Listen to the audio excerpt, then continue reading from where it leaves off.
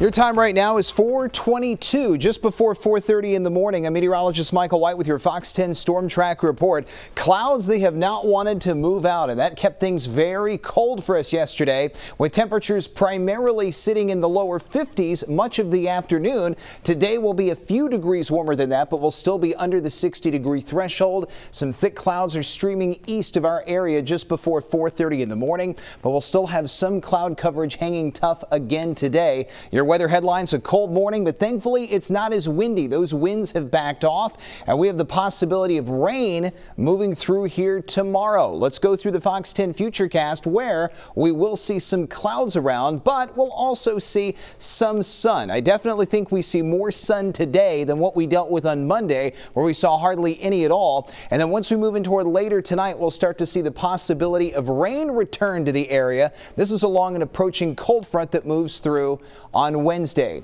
Here's how the next 7 days stack up. The high will still be under 60 this afternoon, but we will be warmer than what we were on Monday.